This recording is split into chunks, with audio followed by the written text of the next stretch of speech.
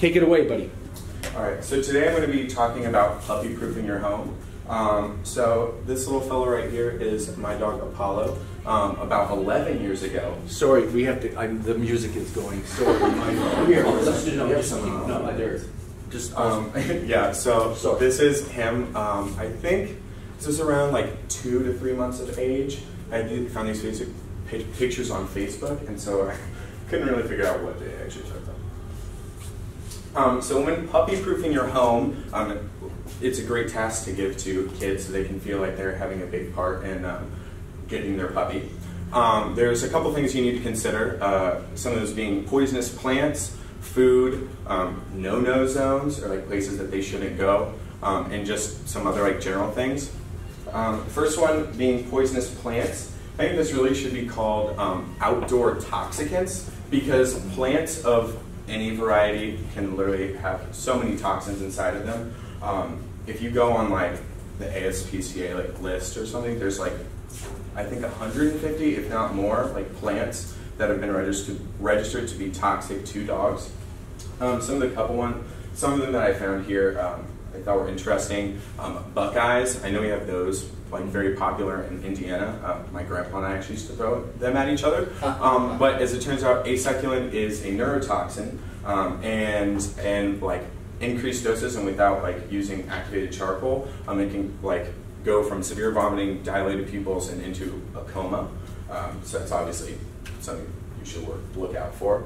Another one that was really cool is taxine, which I guess has been used for centuries actually as a toxicant for suicide in humans.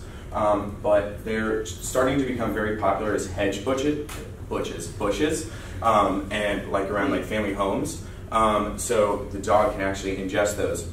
Interestingly enough, the only part of the plant that is not toxic is those little red berries. I thought that would actually be like, you would think it'd be just because there'd be like more concentration. Yeah. But yeah, so and taxine actually goes completely unnoticed in the dog until they just die. And typically they're going to die from cardiac failure. So if you keep taking your dog to the vet on like a regular basis, they can probably detect something like an arrhythmia in the heart.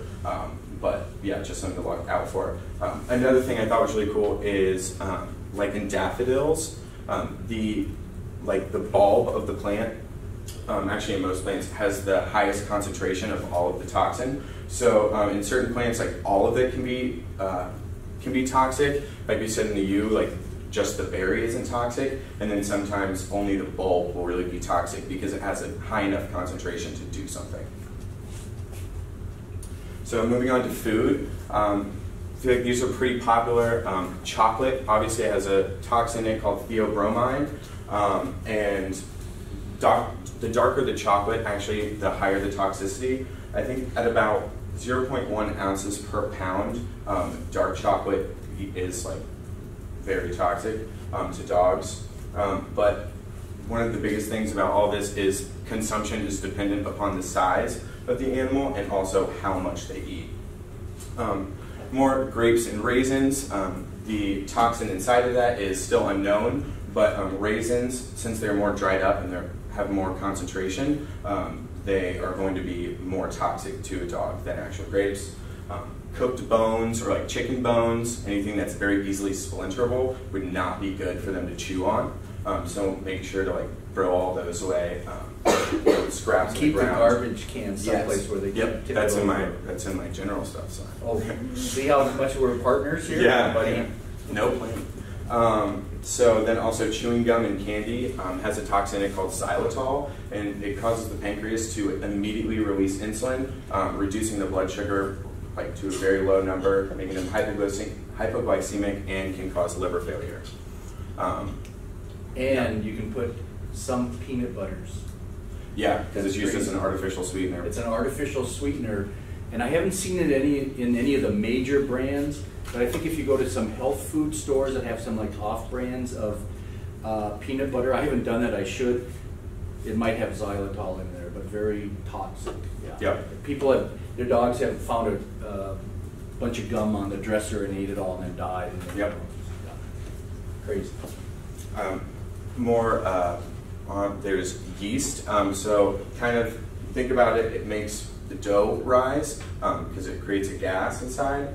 So that's exactly what it's going to do in the intestine. So typically it's not going to be consumed in a large enough quantity to do anything. You'll just have a gassy puppy for a little while. But like if it's consumed in a large amount, it can like actually rupture the intestines. So that would not be good. And another one would be like fat drippings or underneath a grill or oven. It can, by eating all of that fat, it can cause pancreatitis. So. Yeah, and one time I was walking some of my dogs and a lady came up and said, "Hey, can I pet your dogs?" And I go, "Sure, no problem." She goes, "My dog just died a month ago from licking the fat off the bottom of the barbecue grill in her backyard." It's insane. You don't really think about it. Yeah.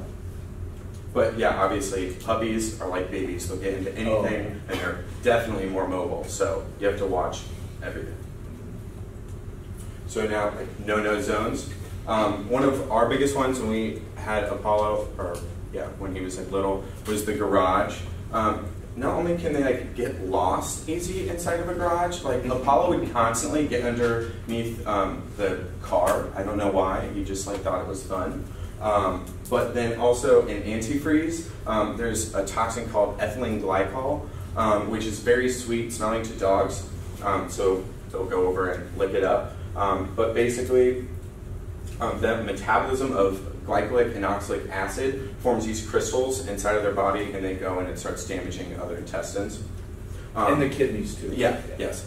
And now they have started not using ethylene glycol as much in antifreeze. They use a substance called propylene glycol, but it's still like something to look out for when you're buying antifreeze. Yeah, and so for some reason that substitute, a lot of people don't think it works as good in the vehicles, so there's a lot of this out there, and what they're trying to do is they add, if you ever shop for antifreeze, some of you don't, I'm sure, sometimes they'll have this ethylene glycol in it, but then they'll say with a bittering agent to try to get rid of the sweetness, but they still, most mechanics like this over that propylene stuff. Other places would be like the laundry room. There's just a ton of chemicals in there. If something were to fall over, they could, like the fumes could cause like blindness in them and also irritate the lungs. So that's something to look out for. Toy rooms also, it's just choking hazards and like intestinal blockages everywhere. Little like dogs love to just go chew on things, so those little toy cars can easily be swallowed and then get lodged in the throat, or just tie everything up. And like we said earlier with the plants, garden and flower beds. So lastly, some general stuff. Not that you're going to be passing the bong or cigarette to your dog anytime soon, but it is like a lot of times. That's a disclaimer, all right. Yeah, but so over the summer I interned in New York City, and honestly, I never thought there would be so many dogs in New York City as there are, and not as many smokers as there are. So people are constantly smoking cigarettes outside, and they'll finish half of one. They might not they'll just drop it on the ground. So it's full of tobacco and nicotine. Tobacco is going to like be just as harmful to dogs as it is to humans. On top of that, nicotine actually does like severely more damage than it does to humans. It can damage the lining of the stomach and intestines and digestive tract. And then on the opposite side of that, THC, although there's no like toxin in it that's going to actually hurt your dog, they have no idea what's going on. Like they do not realize that they're ingesting weed or something. So it's going to cause them extreme stress and anxiety when now they can't think as clearly as they used to be able to, and they're wondering what happened. Like Dr. Allwich said, trash cans. Maybe just like putting them, if you know you have a puppy that likes to go through the trash, putting them on top of like a dresser or on top of a shelf, just a place that they can't get into it. My dog loves to just go through and eat Kleenexes. I don't know why, but they're soft, something to chew on. But in that, I also put gum a lot of times in my Kleenexes, like throwing it away. And so he could easily ingest gum, which could have xylitol. If you're in the bathroom, you throw away toothpaste that isn't used. They have sharp teeth. They can easily bite through the plastic that's surrounding the toothpaste. Razors you throw away. Sanitary supplies, old medications. Yeah, clothing piles. Paula loves to eat socks. and they love to get stuck inside of sofas. He obviously has no problem laying on a sofa. Thinks he's a human. And also kind of like electrical cords, they look like ropes. Like they can just keep pulling on them and then it leads to a new place, and now they're at an electrical outlet and they can become electrocuted.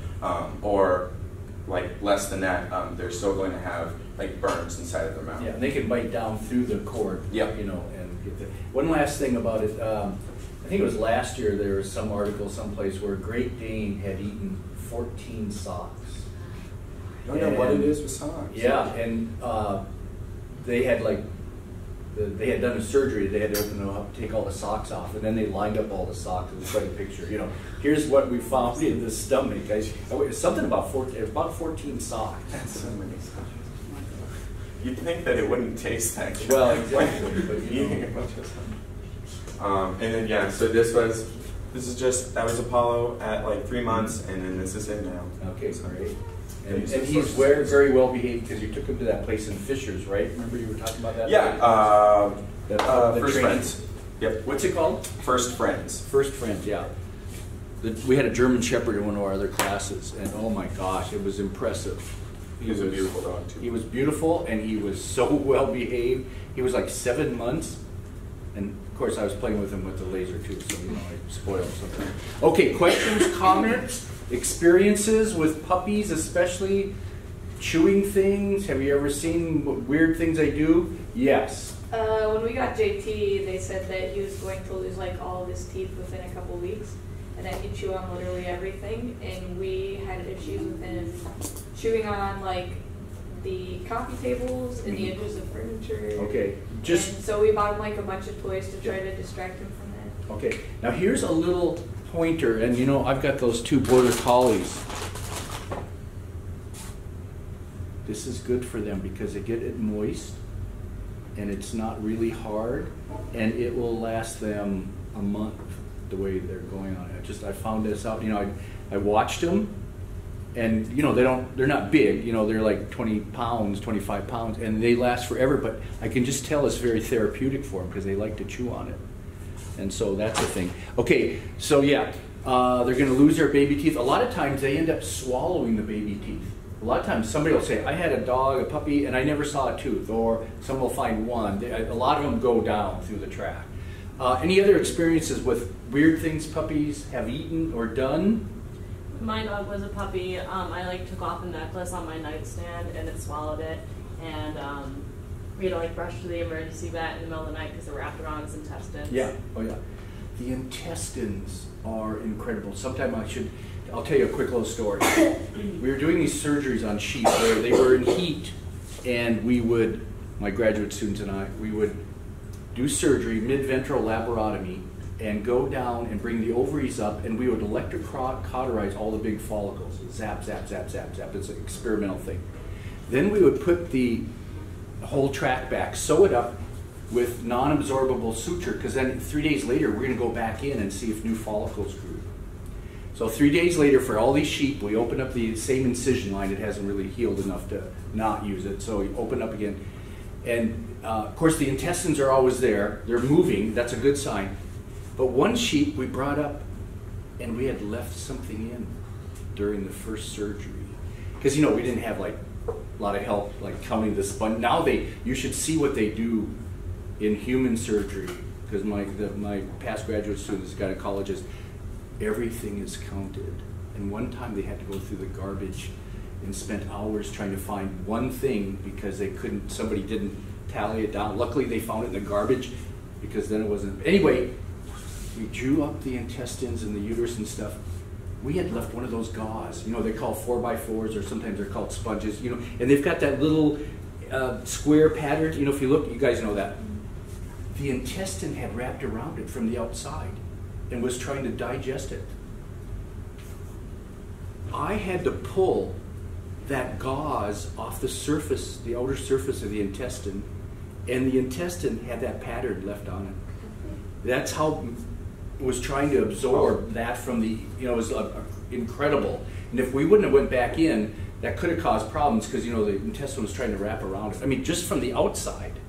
Yeah. So those things are that's amazing. So if you have something swallowed and it's a linear, especially a linear thing, like floss, that works like a little saw in there for the intestines because they're always moving and trying to digest things. Okay, other experiences with puppies eating things, because they will. Here we go. So a few years ago, she wasn't a puppy, but we rescued a beagle, and one of the first few days that we had her, she got off her leash and got into our garage and ended up eating rat poison. Mm-hmm. So we had to rush her to the vet, and she was there for 2 or 3 days, but she recovered. So that's just another thing. Oh yeah. You name it. Okay, here's another thing. One time I was at the necropsy floor down at ADDL, and a puppy had died, and they were necropsying it to see what it was. I was stunned of all the things it had in its stomach. A push thumbtack was in the stomach. There were 2, 3 other things, a bobby pin, things that like, what are you doing? But see, there's no logic. I can't chew on this, right? So that's why whenever we have dogs, you know how paranoid I am? Check the floor, even with the ferret, check the floor, because I'll never forget that stomach. When they opened it up, a thumbtack? Are you kidding me? You know, you just can't make these things up. And so there's no rhyme nor reason what they'll eat. And one of my puppies the other day, puppies are bad, was chewing on something, and then of course when you walk up to it, that means they're going to swallow, right? You've seen that, like, I'm going to swallow. Okay, so I'm like, what did you just swallow? Because we live on the country, there's all kinds of stuff. Well, pretty soon she throws up. It was the female, Annie. Here she had swallowed about this square a walnut shell. And you know, that could have blocked the intestine. I didn't have any idea what it was. It could have been like the outer part of a walnut, you know how soft that is. But that wouldn't have passed, and luckily she threw it up. But I mean, that much square of a walnut shell, that's not going to be digested at all. Other comments, questions? Yeah, watch those puppies, dogs, any dog, but puppies more so. Okay, let's stop.